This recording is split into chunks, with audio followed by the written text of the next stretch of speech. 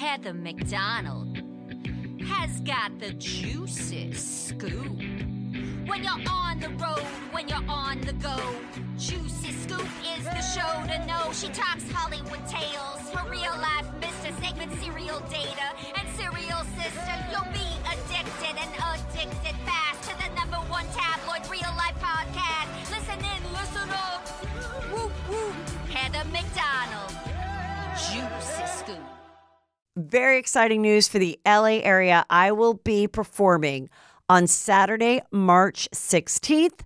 Put it in your calendars. For my special Patreon peeps, I will be dropping the code so you can get your tickets early on Tuesday. And then for everyone, you'll be able to buy the tickets at heathermcdonald.net on Friday. But put in your calendars, if you're anywhere within the LA area, March 16th, 7 p.m., I will be performing the best show on earth. Hello and welcome to Juicy Scoop. Well, we know who is going to the Super Bowl. It's the Chiefs and the 49ers. And I think it's nice that they have like a little Sunday off. So there's like a dead Sunday in between. I don't know, just to like probably just do spas or whatever, get a spray tan, whatever you need to do before the Super Bowl for the guys. And it was a really great moment. You know, I am pro Taylor and Travis, and everyone is like, oh my God, she was so great because they were happy to see each other. But then when he saw his brother, she stepped back. She had let them have their moment. She let the mom hug him first.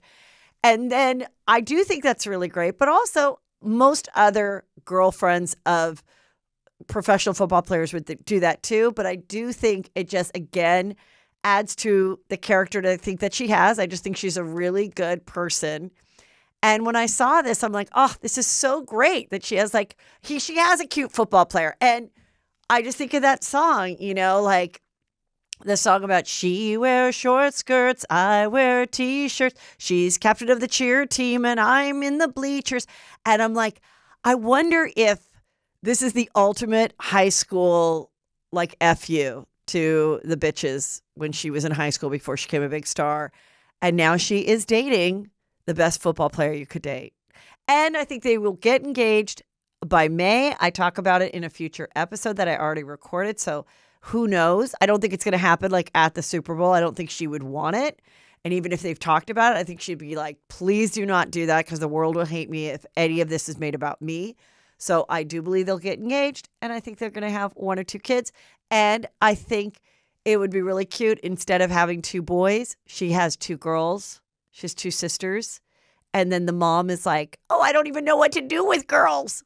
Okay, that's how cute this is. Okay, now here's another story that is about young women. And you know I support young women and especially their education. I come from a school that was a all same-sex, all-female school. And I believe that is a great high school education if you choose to have it for yourself or for your daughter.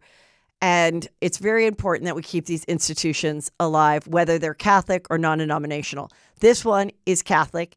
It's called Lorena. It's very similar to the one I went, but it's about 20 minutes from me in Thousand Oaks. It sits on 36 acres, and it's been around for like 50, 60 years. They just got a letter, all the parents, that the school is closing in June. Their daughters don't know what to do. Think about if you were a junior. The school starts in 6th grade. How are they feeling? The parents are upset because they're not showing the financials. They're not being honest about it. And I think this has to do with real estate. I think this is a real estate deal that's pending and they're not being honest about it. And it makes me nervous because when you have an all-girls school that does not involve football, the money and everything is not like it is at a school that has a football team. The land is just a beautiful piece of property. And in California, it's very valuable. And I think this is something, somebody is offering them a lot of money to have this land. I don't know this for a fact. That is my prediction.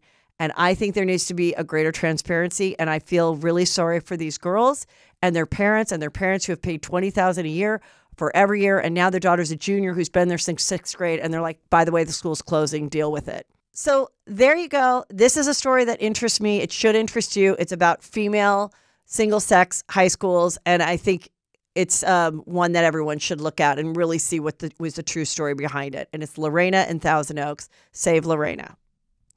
Okay, Caroline Manzo of Real Housewives of New Jersey. You remember her. They finally paid her enough, in my opinion, to go back because she always said she wouldn't unless the money was right. And she went on the Real Ultimate Girls Trip in Morocco.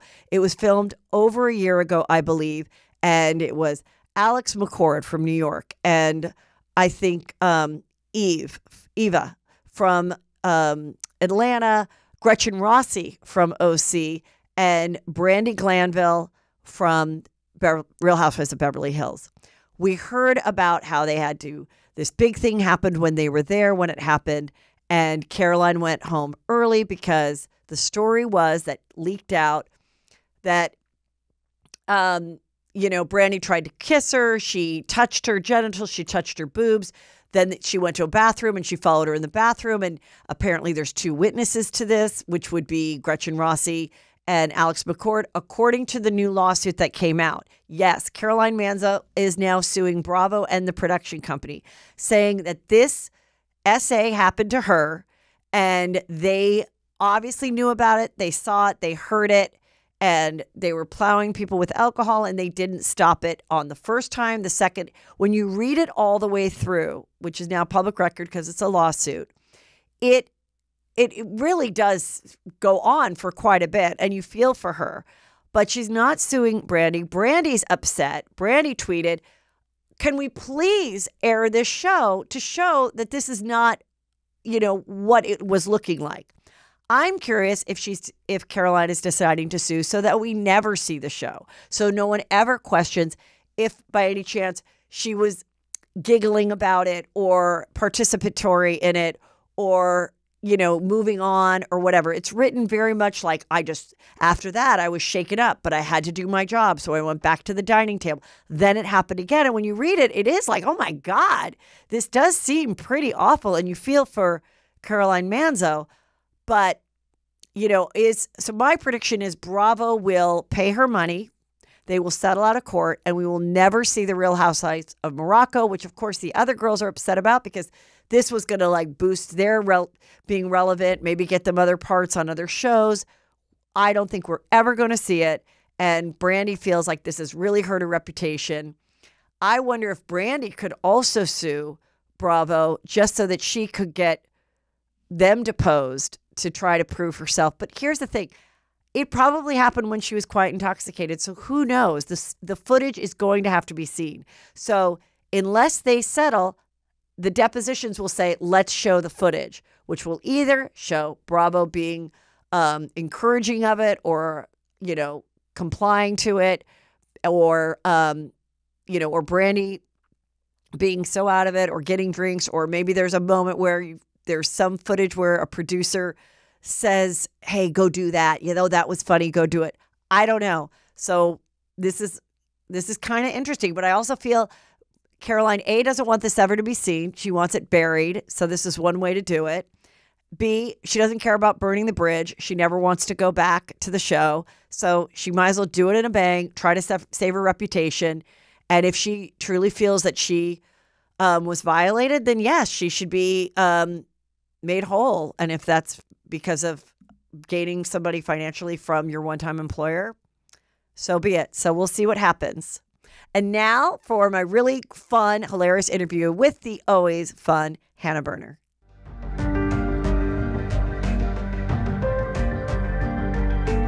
All right, let's get into Traitors. It's getting real good because now the faithfuls are suspecting that one of the traitors might be a housewife. And that makes Phaedra real nervous because she's played it cool. No one has suspected her at all. And she doesn't like that there's even conversation about her going around. Meanwhile, they get rid of Larsa. They voted on her. And again, she whips her body around like they all do and says, I was a faithful. I was always a faithful. So they're like, what is up? Who are these traitors?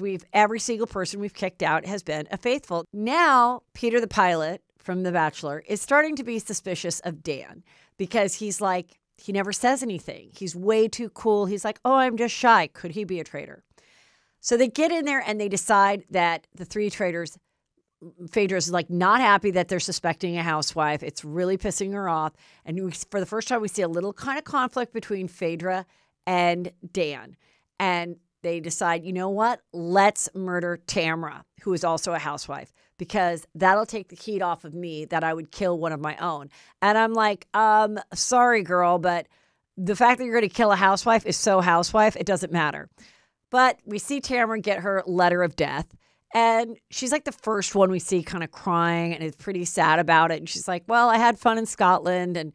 But she's like, but this better not be a housewife that did this to me. So she's gone. And now they are like, what are we going to do? They come back from breakfast and they're like, well, we brought somebody new to come. And they're like, who? And it's Kate Chastain, who in the first season went really far in the game. And if you watch Below Deck and all the other things she's done since, she is a really kind of fascinating, fun person to watch. And she's really smart. And this is a perfect game for her. So the fact that she's back, that she went so far season 1, should make everybody real nervous. So she's like, let's see what's going on here.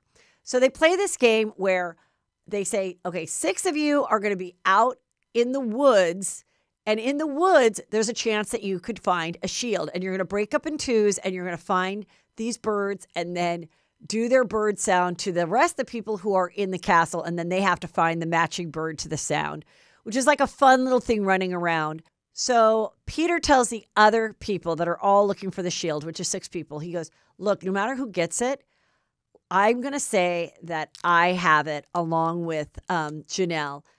And I'm going to say it to the people I think are the traitors. One being that he thinks it's Dan, who is a traitor, to see how he's going to react in the round table. Okay, so then they get in the round table and they decide, like, half the group thinks it's Janelle. A couple people think it might be Kevin. But then Dan gets like 4 or 5 votes. And he is a traitor. But Janelle has more votes. She gets up there and she's like, I was a faithful too. So now that Dan kind of has a target on his back, the 3 traitors come back together and they're like, could Peter be like setting a trap? Could he, be trying to trick us? And Dan is like, I don't think Peter's smart enough to do that, which of course he is. And to be a pilot, you have to be pretty smart. So at this point, they're just kind of deciding what they should do. And Dan's like, even if someone has a shield, I say we try to get them banished by the group in the round table. There's like lots of twists and turns, which I really like. And now, of course, we have Kate Chastain. And who is she going to align herself with, being that she's come late? And will they be threatened by her, or will they want to try to embrace her? Of course, what are we going to see? I mean, she could eventually somehow become a traitor too. I don't know. The game changes all the time. That's why you got to watch. And you can watch every Thursday on Peacock. It drops at 9 p.m. Eastern. So get into it. There's 5 episodes out. Enjoy.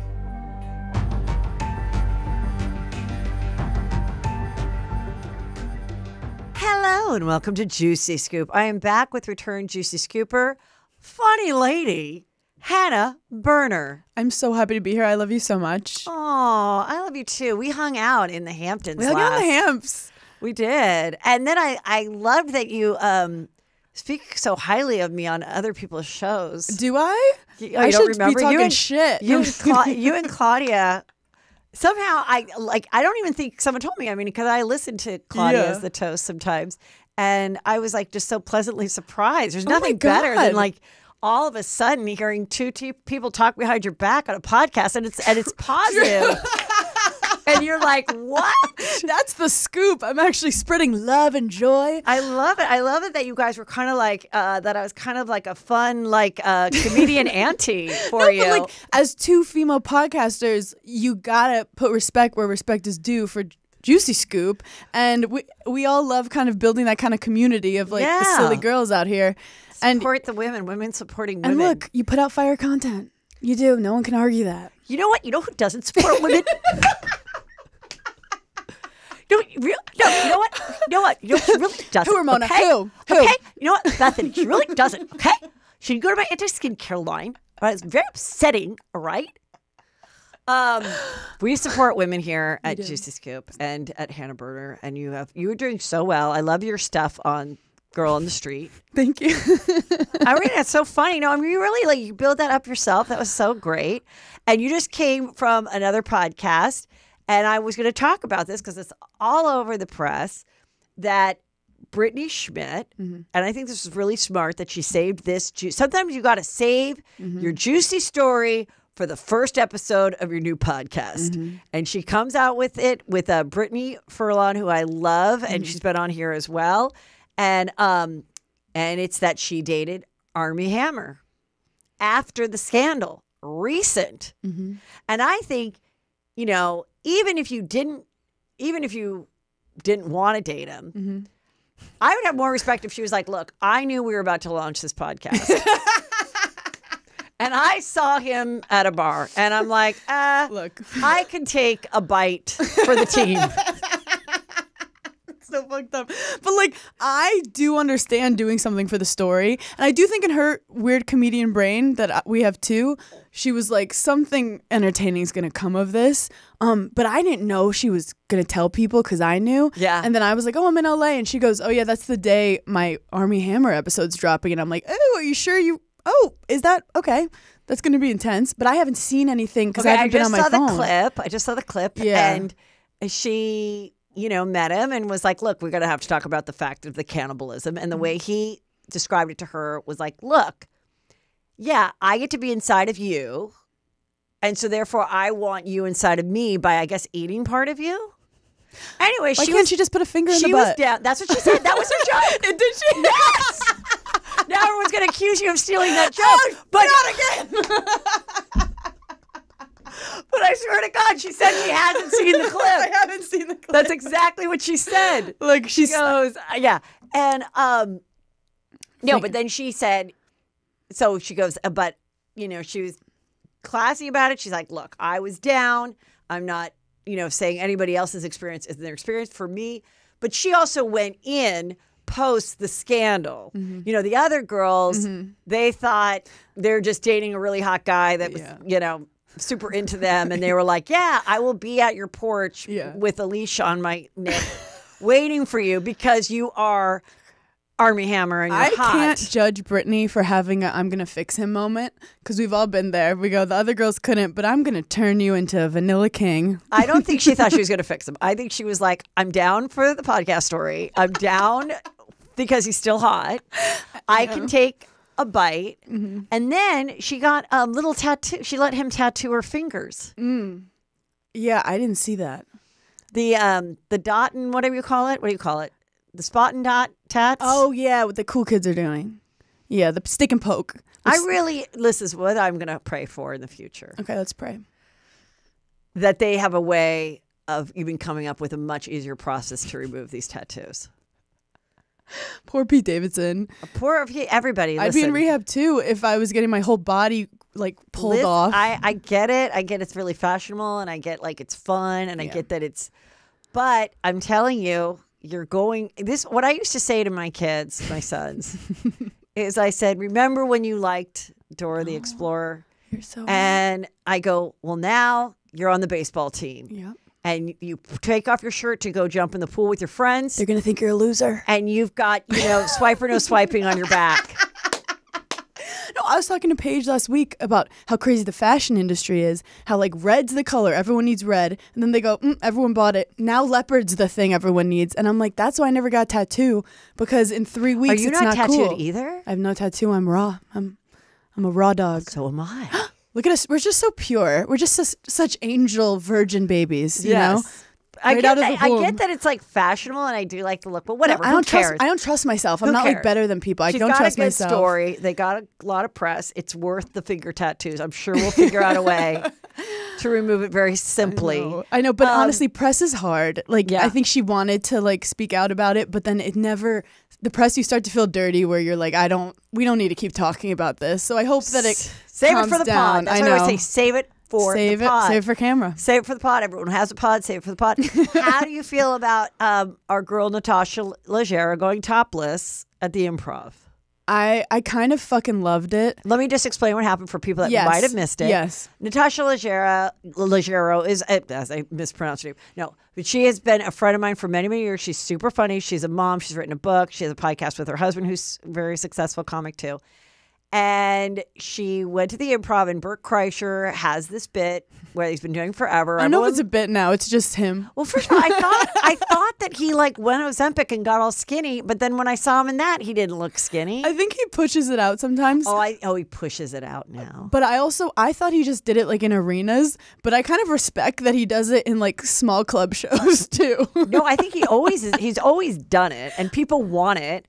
And so afterwards, he brings her up, and she decided to, show her boobs right off the bat. And she has a nice body and nice boobs. And then she just put on like a little jacket over, and then I guess continued with her act. But of course, someone filmed it and it got out.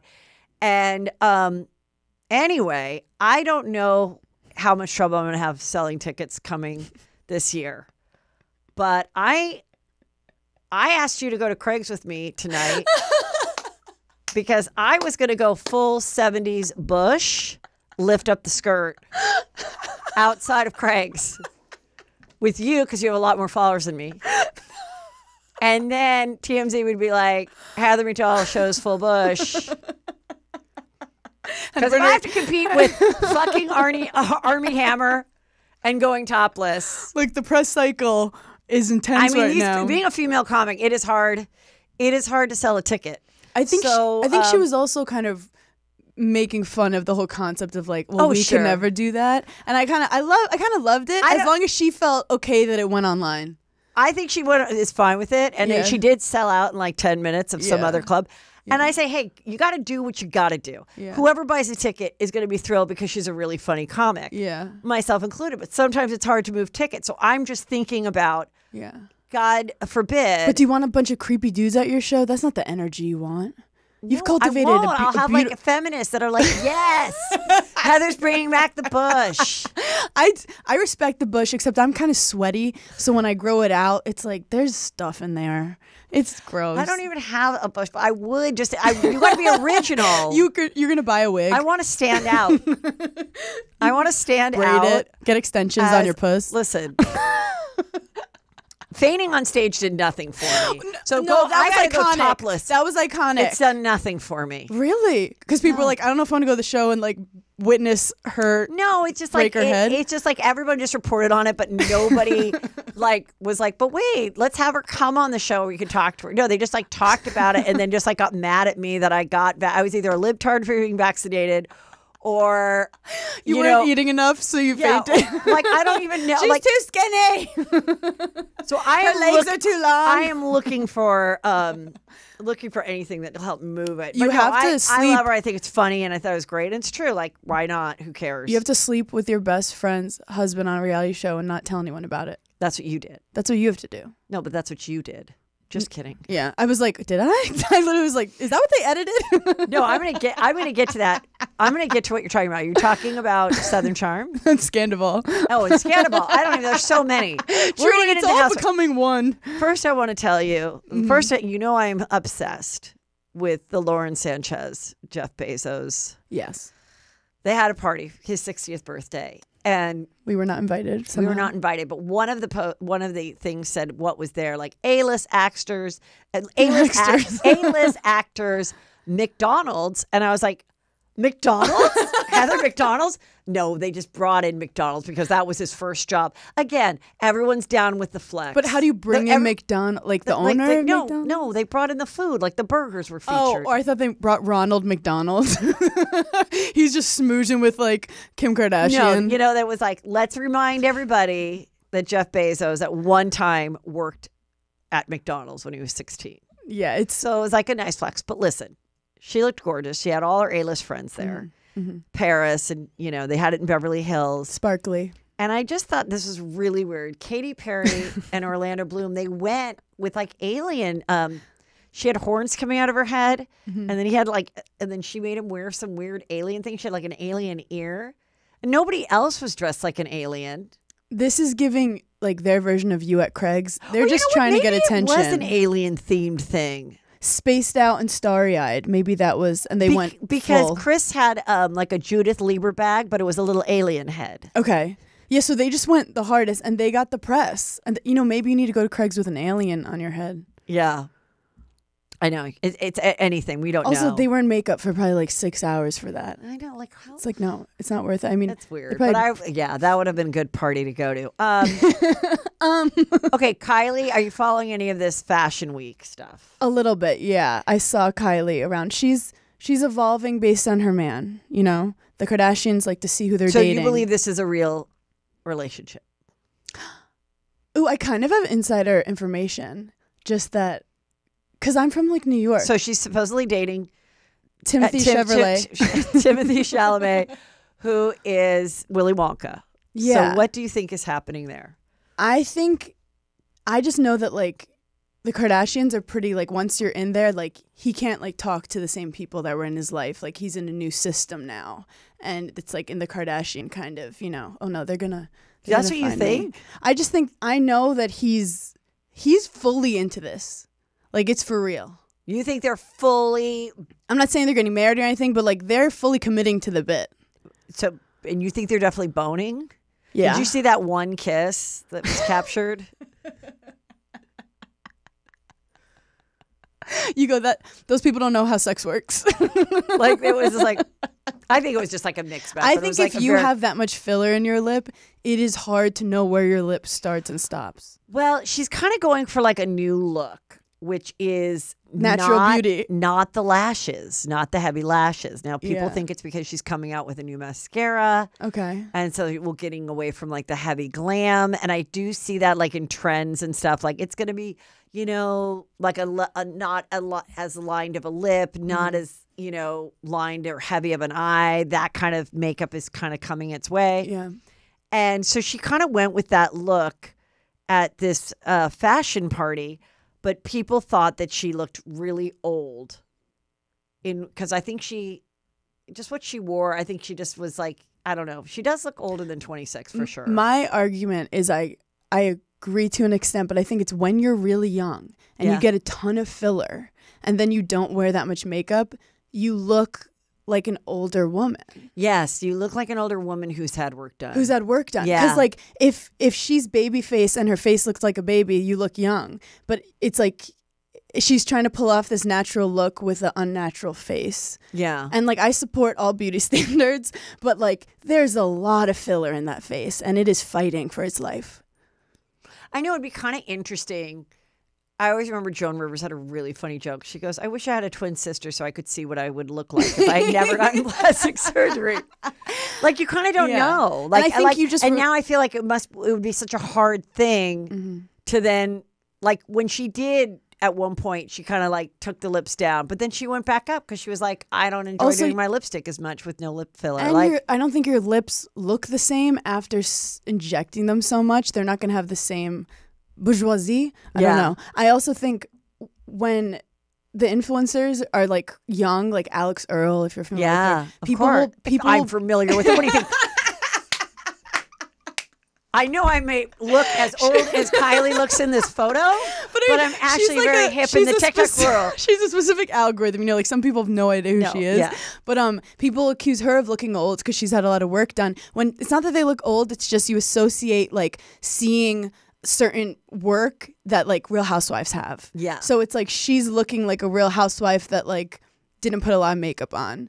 Well, it is weird. Like I said, I've been watching like these old episodes of things, not even that old, just like 10, 15 years back. Yeah. And like to see thin lips and no eyelashes and like to see people with bad jawlines and like and like foreheads no that jawlines. move and teeth that are not perfect. I love watching like a just, 90s rom-com. Yeah. All the cute girls, no one has lips. And that was what was beautiful. And that's why you shouldn't get a tattoo. Because who knows what it's going to be cool.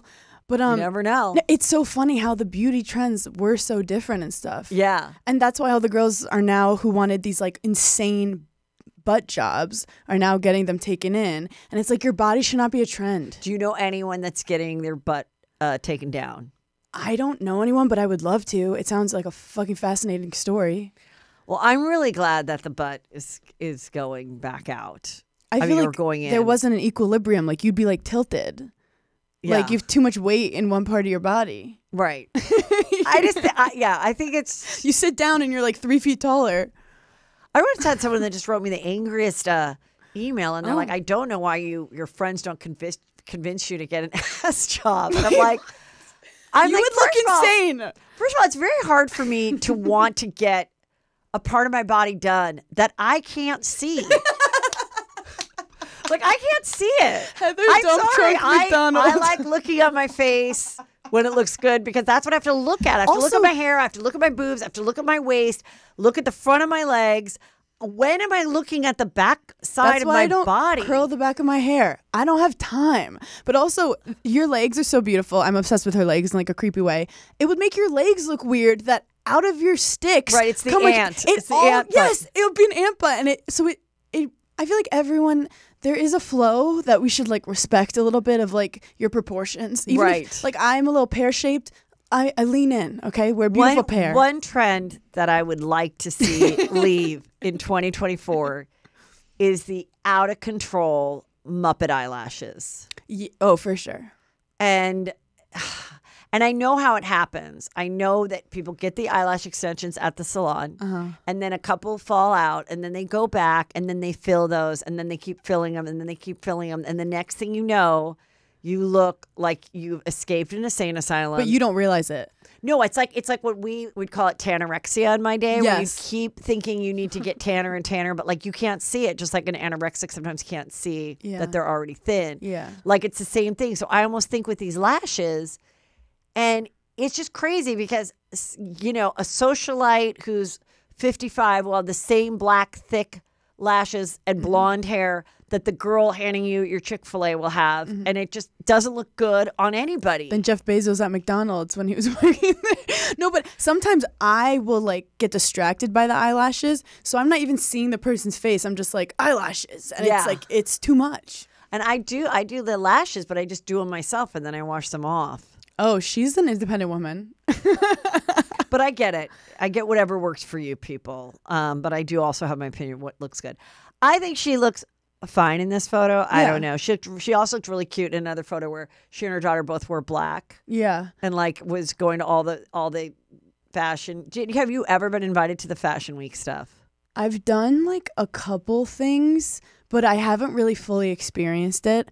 And I'm not a big partier. Paige, I think this year is going to get more into it. It seems exhausting. Like I would think that they'd be inviting her to all the stuff. It's exhausting. Every day you have to get like your makeup done. You have to have outfits for every show that correlate. Then everyone's judging like where you're sitting. And then it's quite snobby. And then you have to get the photo. And then everyone's like, well, why are the photographers taking photos of her, not of me? And fashion is very, you know, uppity like that. I may go with her for the story. I'm going to also say something real mean. J-Lo recently was at a fashion show. And her hair was like, she didn't have any of the extensions. And it was like just back, and it was kind of like in a weird greasy style. And then she had these like weird little glasses on.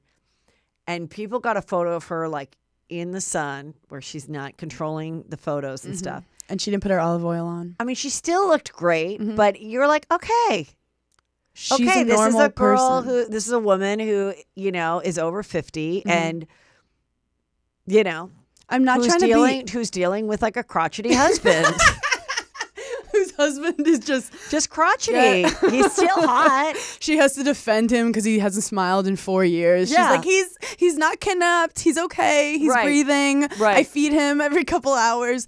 And I don't mean to be a hero, but like, can we stop like getting so upset with women aging? And then can we stop that? Like, is that the worst thing that Kylie looks older? Like, who gives a fuck? It's like, yeah, I've been through shit. She's also a mother of 2. Yeah, she's tired. Yeah. She's exhausted. And then she has to read all this horrible shit about her. I'd look old as fuck too. I know, you're right. Then I'm like, why am I even talking about it that way? Okay, Real Housewives news. Do you know that Alexis Bellino is returning to the Real Housewives of OC as a friend of the show? What do you think?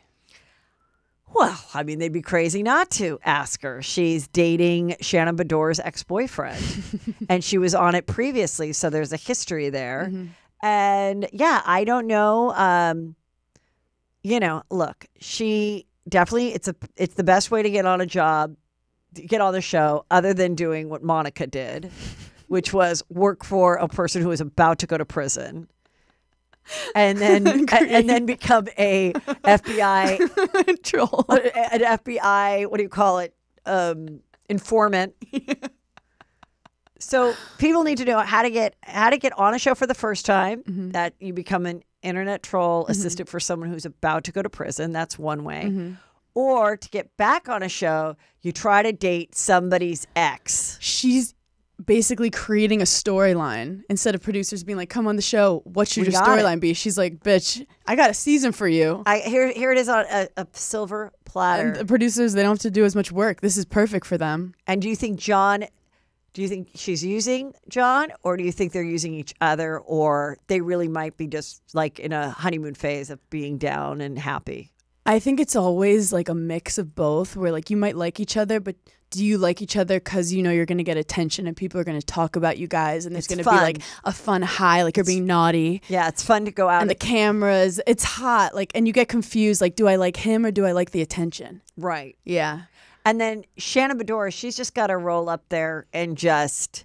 When you said roll. I just act completely unbothered because the entire season is going to be Tamara and everybody poking at her. And the producers are going to say everything they can to get her bothered. To get her riled up. Because if she doesn't get riled up, they don't have a season. No. So they'll have And then they'll go, if you don't have a freak out in which you call yourself Shannon Storms Bedore and talk with your hands, you're not coming back next season. I think she will.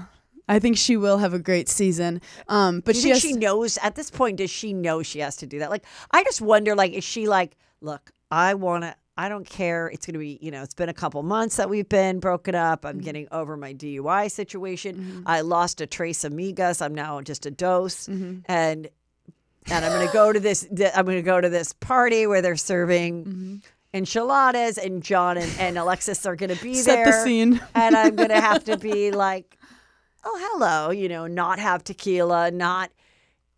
I think it's going to start with her being like, this is my plan for the season. I'm going to hold it together. I'm above it and I don't care. Yeah. But whenever you come up with a plan, the producers will laugh at it and then they'll let it sit, they'll let it simmer. And the next thing you know, by episode 5, she's going to be like, how fucking dare she? Now, being that you got your start as a cast member on Summer House, what is your opinion of kind of how Monica was insinuating on Real Housewives of Salt Lake that the producers did know that she was behind the troll account, and Andy's like, that's not true, and she kind of like shut down. What is your opinion? So, full transparency, I haven't watched Bravo since I've been off Summer House. That's probably a healthy thing. So I've been on a cleanse. Okay. Because I can't watch it the same way, I can't appreciate it the same way, but I loved Bravo back in the day. And I know enough to be able to speak on it. And I used to watch all of it. Yeah. I don't know exactly what's going on with the Monica stuff. I saw the social media things. There's definitely a possibility. The producer's job is to see a potential story and make sure it gets played out. Right. But also, it can't be too obvious that you're about to be put in this position where the girls are going to yell at you. So there is a possibility where there's different seeds planted with each person, and every person expects something different, and that's how they get TV gold. Yeah. Like, you're going in thinking like everyone's going to love me or everyone's going to think something about me, but no one's going to believe it. And so everyone is going in with a different mindset. Right. If that makes any sense. Yeah. Because if everyone knows what's going to happen, that's not good TV. If everyone knows, oh, she's about to get called out.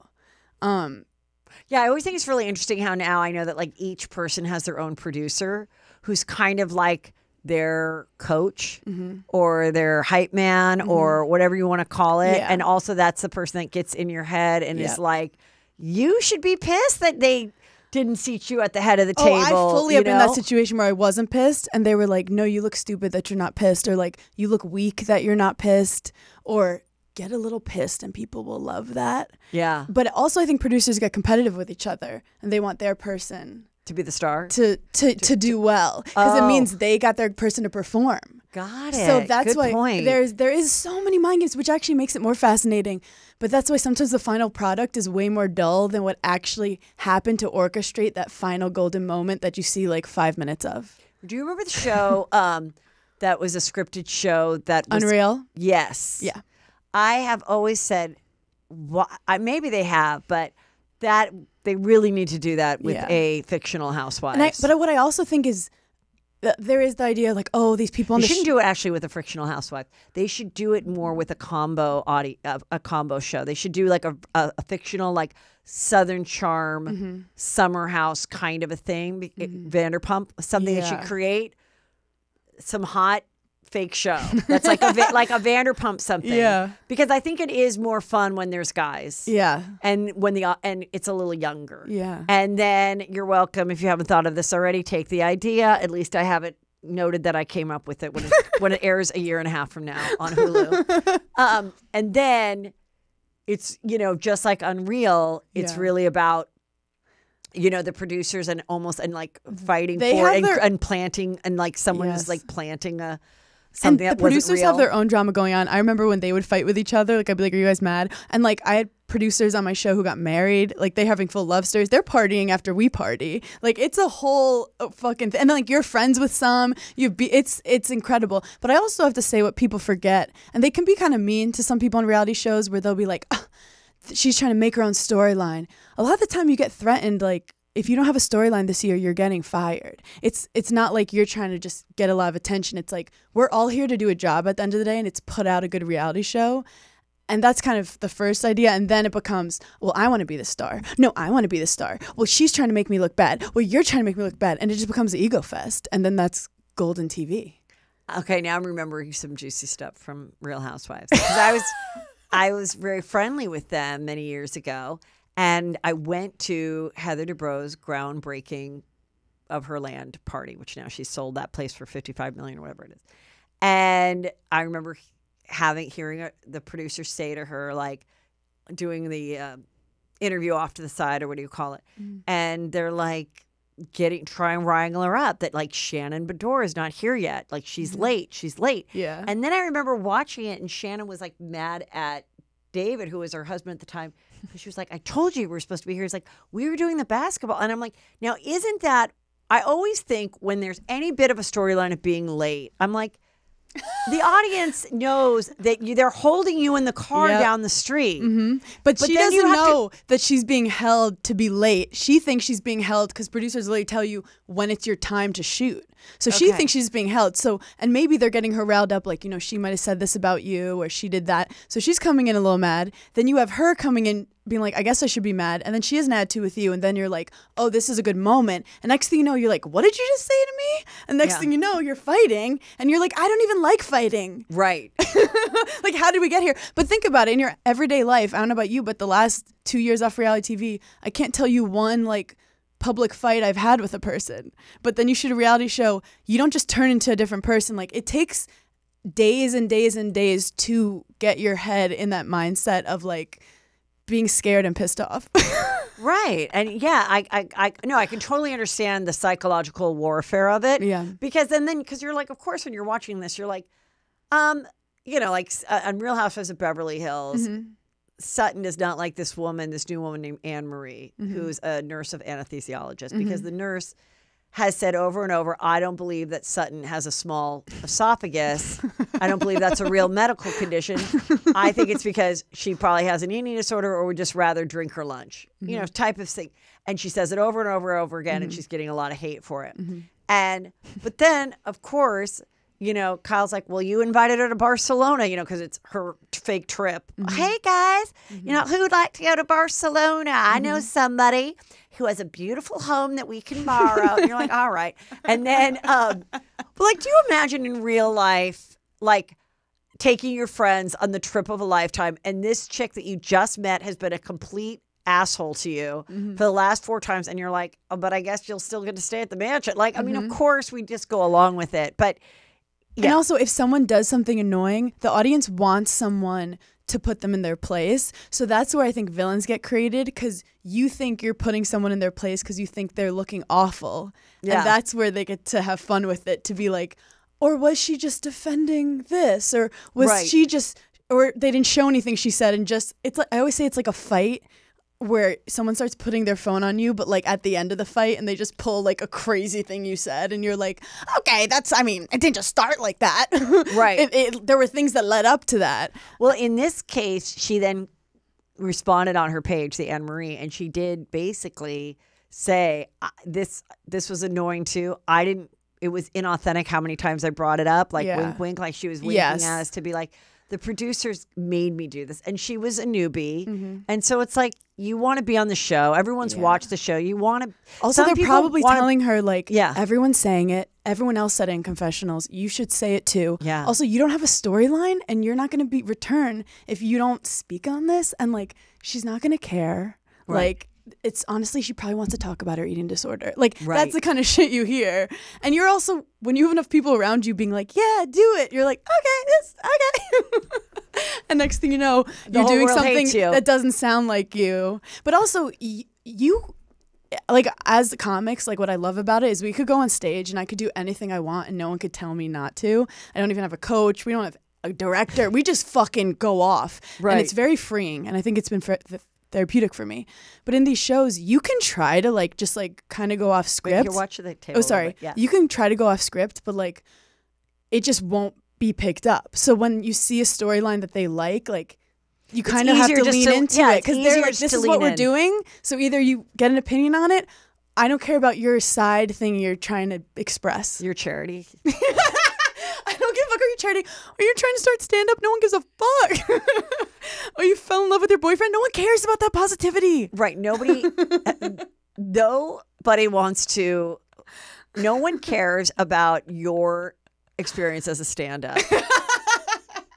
The amount of times that stand-ups have tried to like sell that as a show. No. And nobody. Because it's a little lonely and depressing anyway. Everybody thinks.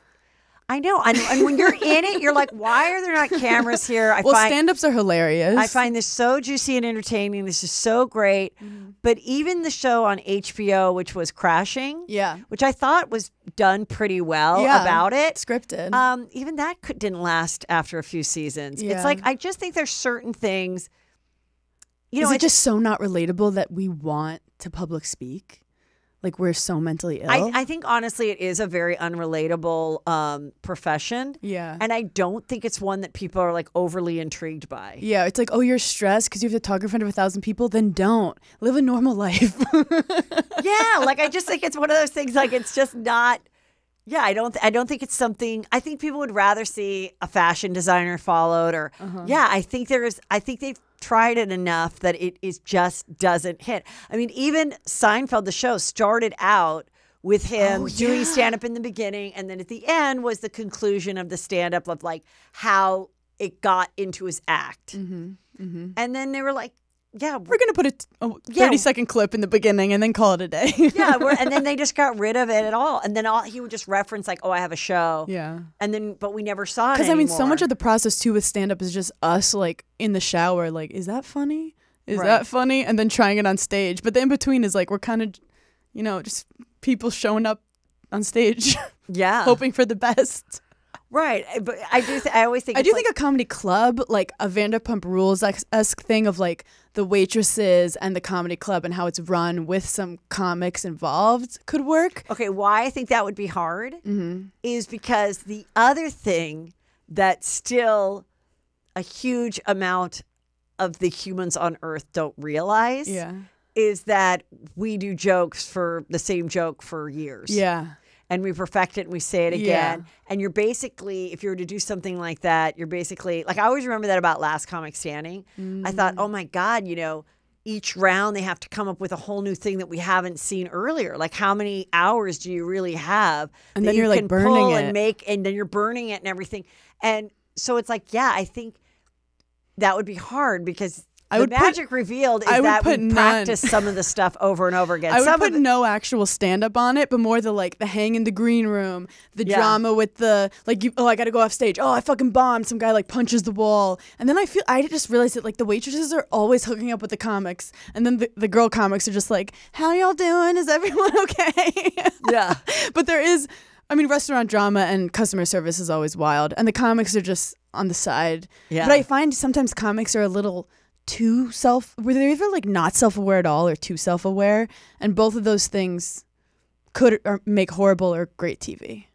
Yeah, and I think it's just so hard, and it's so it's also such a subjective thing of someone finding somebody funny or not. So now you're a reality, you're trying to get people to like you as a reality star, being yourself. Yeah. And then also my stand-up and my jokes and my, that it is not good as a reality show. That's it's why too hard. I definitely am grateful for like moving on from the reality TV phase, because people aren't watching you to laugh. People are watching you to, you know, feel better about themselves and to like pick sides. And that wasn't the place I wanted to be. Oh, the other thing is, I think comics always think, oh, don't you want to know how this was made?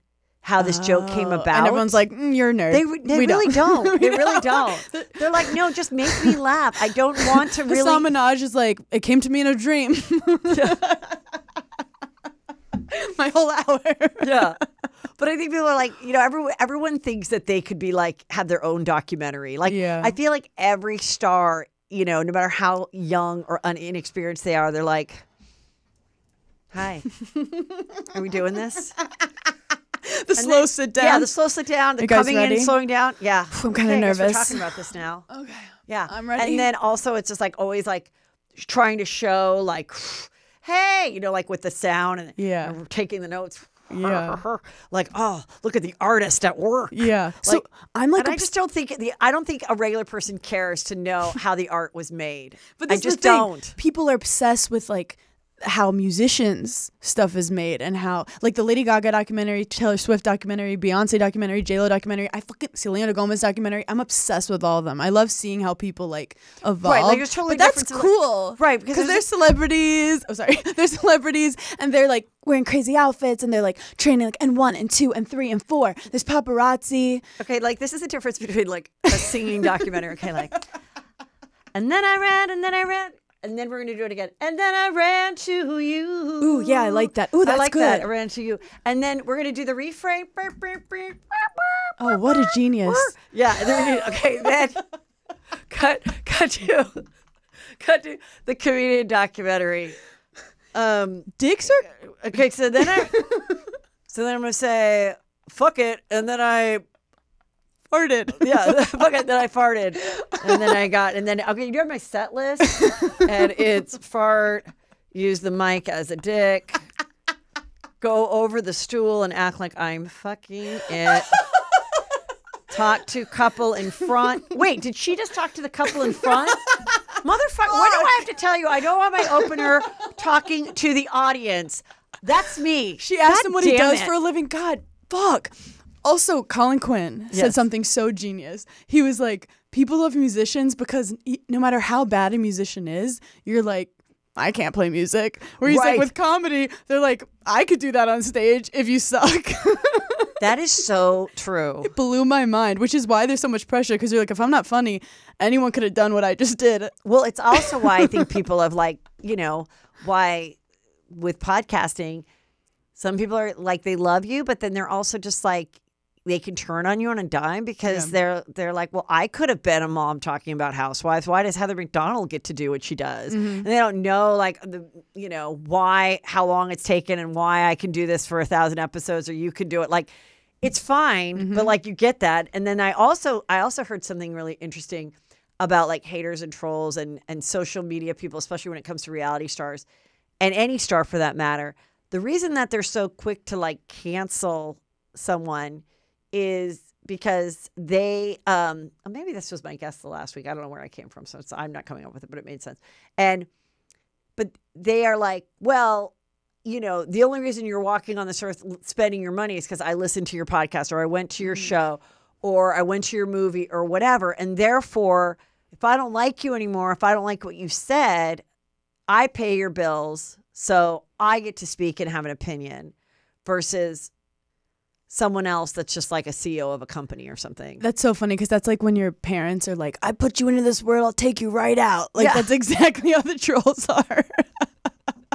Put you right back in my pussy. Speaking of which, I just saw such an interesting TikTok where somebody was bringing up the fact like people that were parented like that, like people that were just like, you know, when you're like 12 and they're like, hey, I put food on this table for you. Like, you know, you don't pay rent. And it's like, well, was I supposed to pay rent? Like, I didn't want to be born. Yeah, I didn't consent to this. Like, and it's like that kind of weird parenting that like makes a certain generation or a certain kind of person. which is not at all the way I parent. The only thing I sometimes say to my kids is when they're like so righteous about like, no, that's not right. I go, hey, guess what? I've been here a little longer. And I find myself like arguing real facts of like, no, you're wrong about that. I know this for a fact. I know you heard your friend Jeremy say I it. actually lived through that part of history. You're like, it's actually based on a documentary of real life. I didn't spoil it for you. Speaking of documentaries, but when this is not a funny joke, but whatever. My son literally said, you know, in the horrible Idaho murder tragedy, he goes, so that's the guy. And I go, well, yeah, that's who's been arrested. Looks like they've got the person, you know. And he goes, God, I just wish they could have like kept that secret until after the Netflix doc. And he wasn't even trying to be funny. I go, what? He goes, I like a Netflix doc better when I don't know. It's bad. And I'm like, welcome to my world. There isn't one documentary like that American Nightmare. Oh, so good. You knew. I knew everything about it. You knew. I knew when it was happening in real time. Mm-hmm. I knew I've seen the 2020, the da-da-da. But one thing about that American Nightmare. So good. Everyone has to watch it. But wait, there's something I want to talk about because I did a Juicy Crime on Patreon about it. But there's this other part of it that people are now discussing. And this is about this couple who got, accused of faking a kidnapping. She was kidnapped in the middle of the night and they were accused of it. Do you think there could be some connection between the FBI guy and the fact that they originally thought it was his ex-girlfriend that was going to be kidnapped? The one thing about that doc is that they did not delve into the ex-girlfriend enough. And I thought that maybe she was like, I don't want to be filmed. Because I want so much more information about the ex-girlfriend. There's a theory going around on the internet with that case. Okay.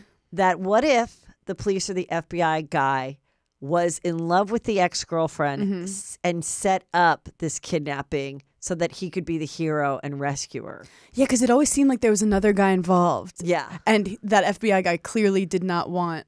But I don't think it's true because I don't think the actual criminal that they caught would have folded and done the plea deal so quickly if there was someone else involved. So I don't think that's true. Yeah. Long story short, it is I highly recommend the documentary. Yes, that is a good one. This is Southern Charm. Yes. I haven't really talked about it, but I do think that there's something so interesting about the two girls in red, Taylor and Olivia's friendship. Are you familiar with this? So friendship? I know it just from Paige while she was filming the show, literally texting me whenever tea would happen. And I'm like, this season sounds fucking insane. Yeah, I am going to go back and now watch the whole thing because the conclusion is that these two girls that got on the show, because one was dating Austin and one was dating Shep. And then the one that was dating Shep, they broke up and then she secretly dated Austin.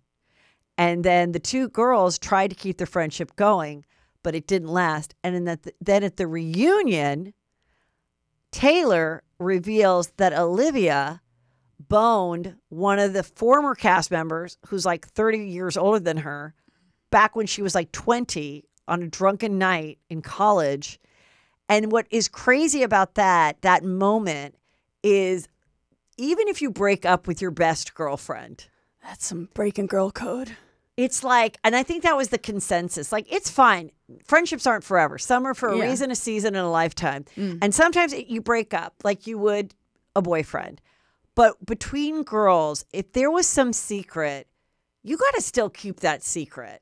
And not only did she reveal the secret, but she revealed it on the reunion. Yeah. And I thought, like, that's why I do like to watch reality shows, or even like I didn't watch this whole season. I just thought that was like, bitch, like, no, like we're no longer friends, but there's got to be something. We don't need to meet and have a real divorce. Like there almost has to be. Maybe that's you know what I thought of another great show.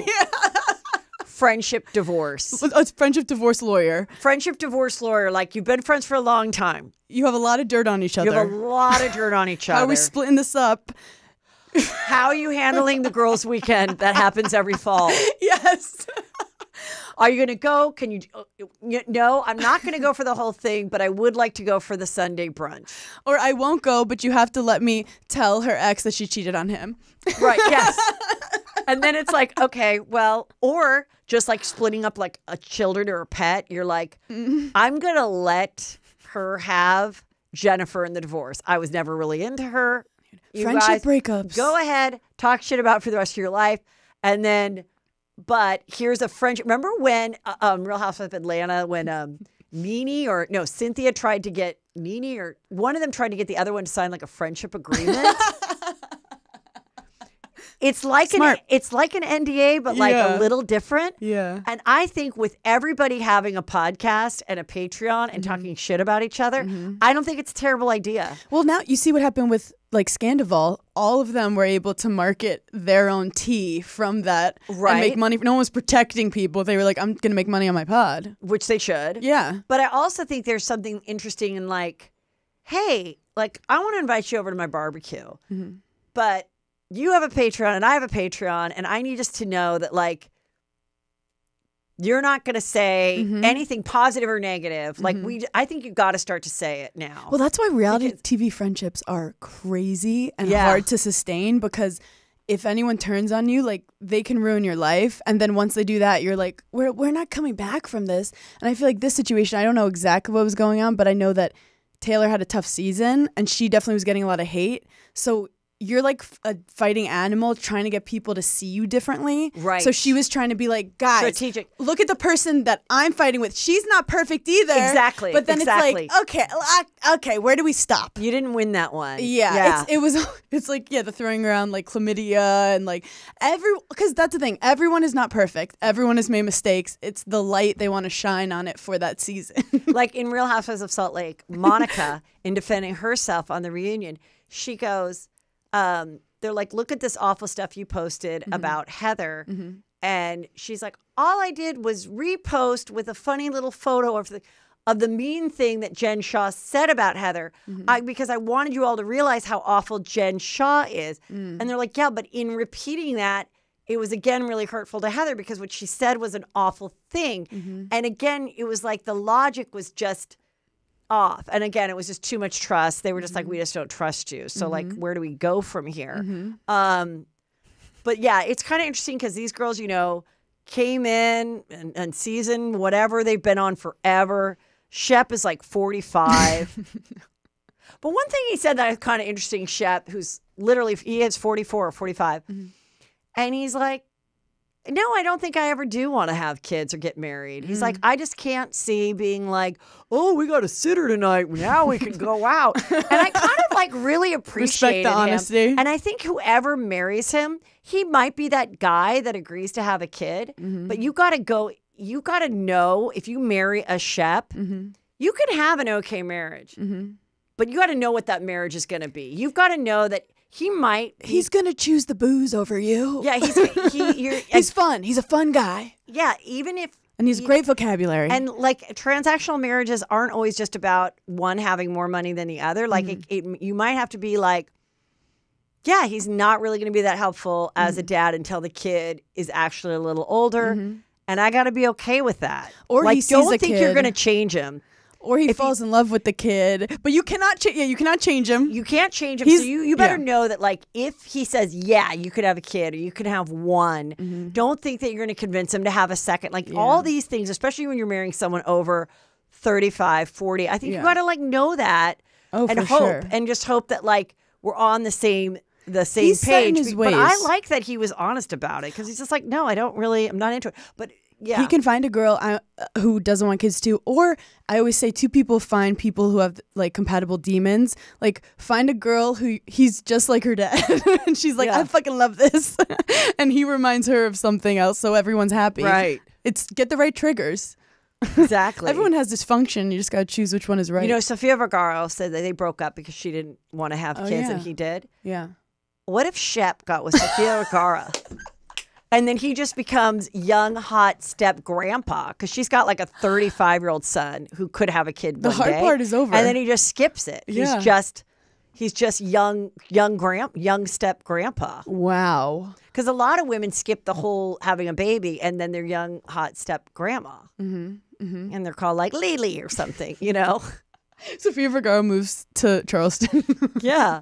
Okay, did you hear about this baby clothing company blasted for firing an employee who asked to work remotely when her newborn was hospitalized? No, I didn't see that.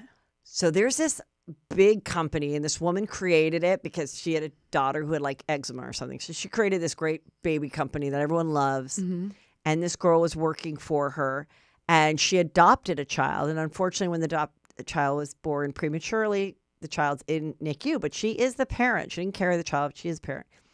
And so in requesting more time off, basically they said no. And the story got out, and I mean, you're running a baby company, and she was just, like she wasn't giving her the same rights that she would maybe a mother who carried a child that was in the NICU, or she was like, can I work from home? And she was like, no. So then she had to go on and apologize. And I actually think she did a pretty good apology. She was just like, I'm 100% wrong. I totally feel terrible. We're looking at all these policies. She didn't completely like throw her staff under the bus. She was like, it was wrong and it's terrible. Anyway, I thought. So you thought she handled it pretty well? I think what happened was awful. And but I'm also think it's I would also take it as like, hey, this story got out there and providing this little boy is okay. This is something to think about. You just have to think about all the time what you're doing with employees, which is why I'm terrified to hire anyone. Well, because then they have pressure of their bottom line. But I would argue, does anyone really have to go into the office anyway?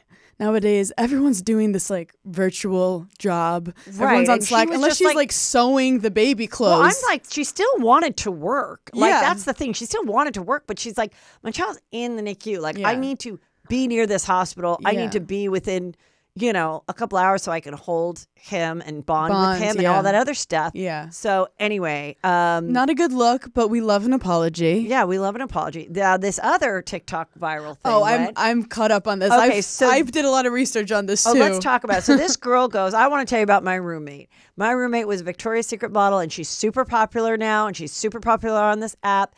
But she would steal, all of her stories were bullshit. She would steal one day we went through her stuff and we saw that she'd stolen a lot of our things. Like she'd come back wearing my shirt and I'd be like, that's my shirt. And she'd be like, no, it's not. I got it on a modeling shoot. And she's like, that is my makeup on the collar. You don't wear that shade. Like, stop lying. It's my clothes.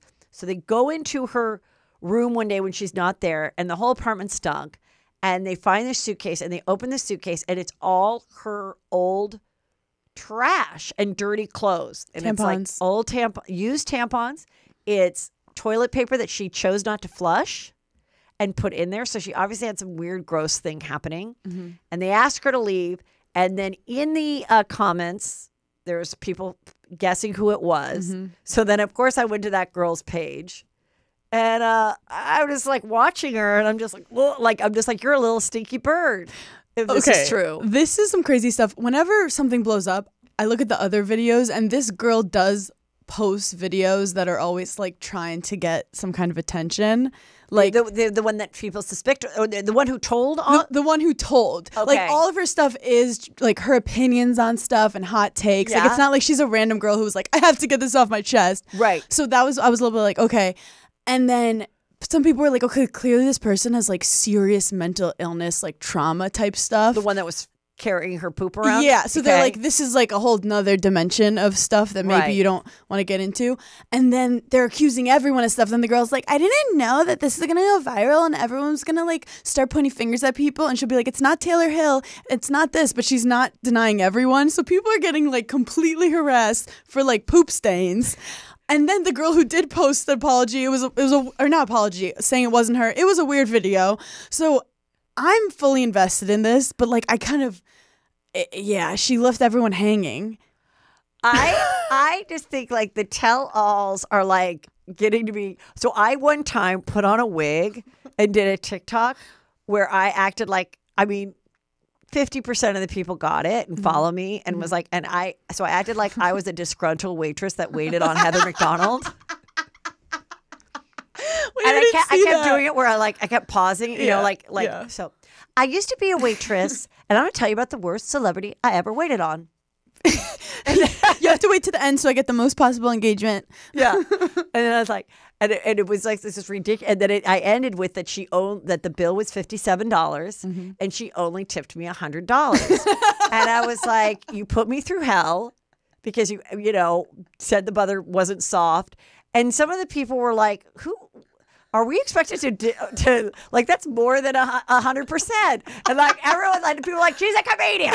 Like people are I just once in a while like to do that. Because it gets in their algorithm and they're like, who the fuck is this bitch? I'm like, why? How did this show up? I don't understand what this is.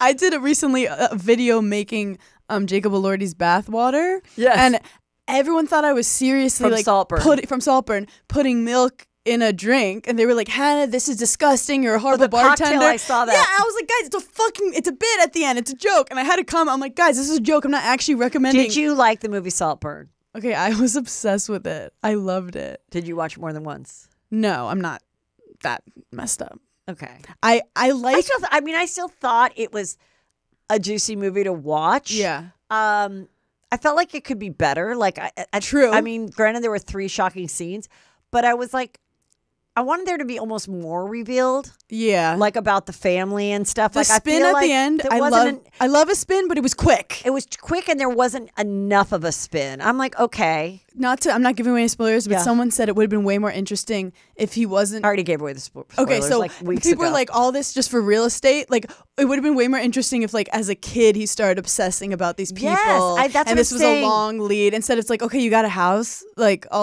really? Like, later in life, you got a house? Is that all you care about? Or even go even deeper and find out that, like, somebody in his life was, like, used or killed or something by one of them. Yes, you're right. It could have taken one more level.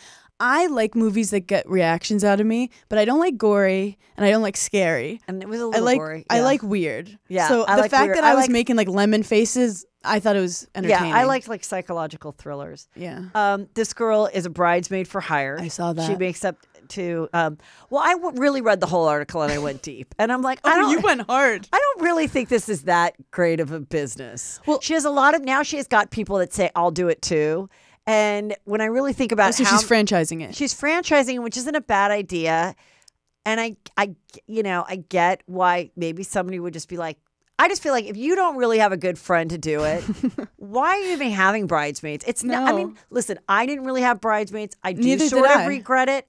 But I'm still friends with those girls. Like, it's like, and one of the reasons I didn't do the bridesmaids is because of like drama with my sister and all that. That's exactly what I did. I just chose not to do it. I never had any official bridesmaids, but we had a bachelorette. They all knew who they were when we were at my wedding. Too. I'm like, but I wasn't like, you are summoned and you are not. Like, if you want to come get ready before the wedding, come through. Right. My friends know where it is. My close friends. I didn't want any of the drama of the picking. I always feel, I guess it's like you're just in, and then she has to go and like work out a backstory, which is basically there was a movie I think where Kevin Hart or somebody was the best man. Yeah. But you have to work out like a backstory. So she's like, so if she went to did a semester at sea, I'll be that friend from semester at sea that kept in touch with her all these years so that it's none of the believable. other friends knew. And she goes, sometimes they have friends, but she just wants a girl that like has her shit together to like crack the whip with the other people. Someone who's not blackout. But this is the thing. Now that she's getting attention, now if anyone sees her at a wedding, they're going to think she's hired. That's what I said. And I also like looked at her and I was like, gig is up. Also, I felt like she's cute, but she's getting a little up there. For the wedding age. We were talking about ageism and you're like, look, she looks older than Kylie Jenner. No, but I'm just saying, like, you're not going to be a bridesmaid when you're like 45 for a 30-year-old. She could be a maid of a mom for the bride if the mom passed away. Well, I mean, it's just... That's fucked up. I just can't imagine when you're spending so much on a wedding, from the dress to the food to the flowers to the venue, that you're going to spend another... $10,000 or whatever, $8,000 to have. She said her lowest package is $2,500. That's where she just gets the dress. I don't want a stranger that you want. in shows my up the wedding and like. But if you need her to go to the bachelorette and hang out all weekend, and I'm like, for all of that, like you could hire like a real singer or an actor to like entertain the crowd. Oh yeah. She's a stranger, and it's like, you could what are you going to talk about? Open up for your wedding. Dating's crazy, right? And then they're like, oh, they'll help you do the speech. I'm like, the speech, AI can Also, do the speech if you have for you. true, and Yeah. like a wedding planner could help with a lot of this stuff. Also, I know. like none of these things. No one remembers your speech. No one cares what you do in your bachelorette. Just calm the fuck down. And do you imagine? I'll say it right now. Yeah. And I think I've said it on the show before. Mm-hmm. I rented my wedding dress. Good for you. And I did keep it a secret from friends for a very long time. And I think eventually like 10 years, 15 years later, I came clean.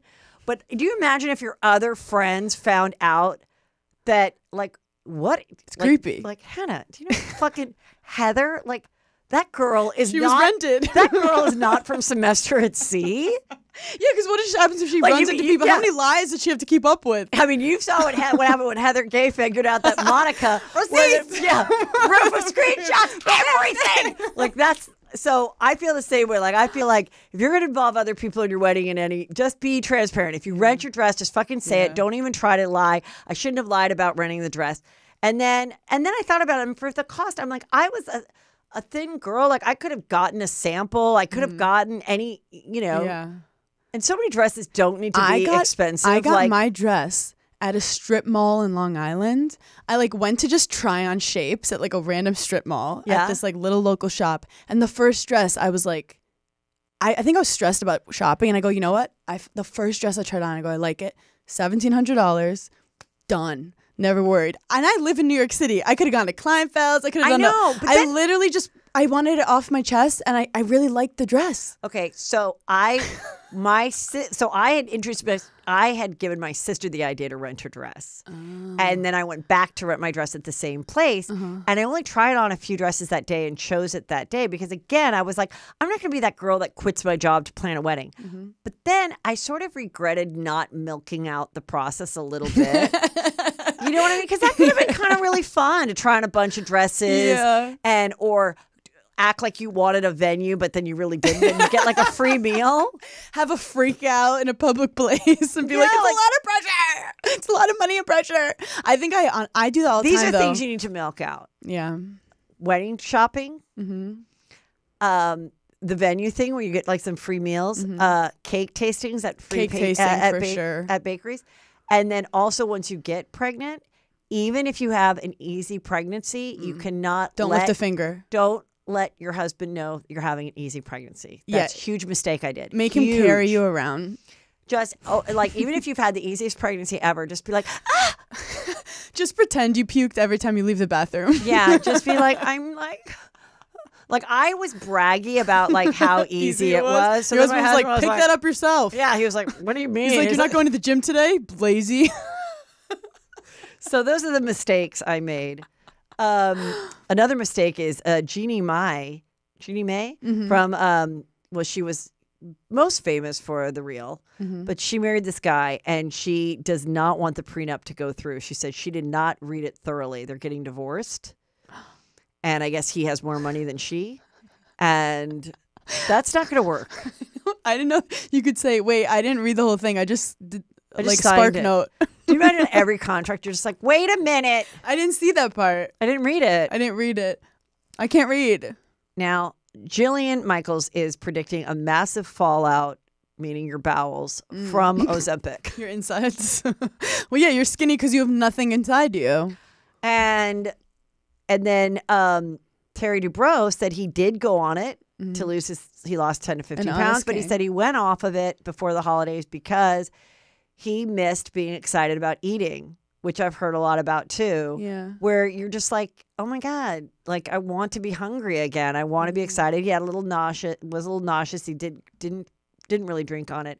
And then he also said, you got to be careful if you go on it that because you aren't going to be very hungry when you do eat. Even though you could just like get a super yummy pasta because you're only going to have like 2 bites of it, you'll be fine. You really should have like solid protein. Yeah. And only eat like, a thing of salmon, a chicken breast. Have that because otherwise you're going to lose the muscle. Yeah. And the elasticity and all that stuff and in your that face. Can't That's be good. the way you go. Yeah. But he said it's a miracle drug. And get used to it, people. They're skinny. Have you tried it? No. Do you want to? I'm scared that I'll be weak. Like, because I have a phobia of being hungry. Like, I always have a snack with me. And I'm afraid that if I'm, like, just, like, have nothing in me, my body will be, like, I'll faint and stuff. Yeah. Like, because our job requires so much energy that I just get scared I don't have energy. I have heard that the energy goes a lot down. And, like, all I need is energy when you go on stage. So, and I know what I feel like without energy, and I get scared. Also, I do get scared that, like, I don't know if I'd forgive myself if, like, I get cancer or something from Ozempic. It's like, oh, you did that for 10 pounds? Yeah. Like, 10 pounds, you got cancer. Was that worth it? A lot of people might go, it was. Yeah, I'm not like that 1 year in 2023. I have a fat ass, and honestly, I like it. Like, I like my curves. No, I think it can really work for people. It's great. I just think you got to have an end game. I think some people that are going to go on it forever, it's fine, and you might be fine for the rest of your life, and you can afford to be on it for the rest of your life. Yeah. But, you know, and if you're having health problems right now because of your weight, then I think the risk is worth it. Let's fucking go. Yeah. Inject me up. Yeah. Yeah. 50 Cent my became favorite person. 25 Cent. So he went on Ozempic. He lost a lot of weight. Okay. Listen, anybody that loses a lot of weight within like 6 months. And you haven't seen workout photos, not one. Do you know about Ballerina Farm? No. This is another internet thing. She has like 7 million followers. Yeah. And she has 8 kids. And she's Mrs. America. Oh. And she like makes her own bread and lives on this farm. And everybody's like obsessed with her and they love her and everything. But then people started to turn on her because they found out that her husband, his dad, owns JetBlue.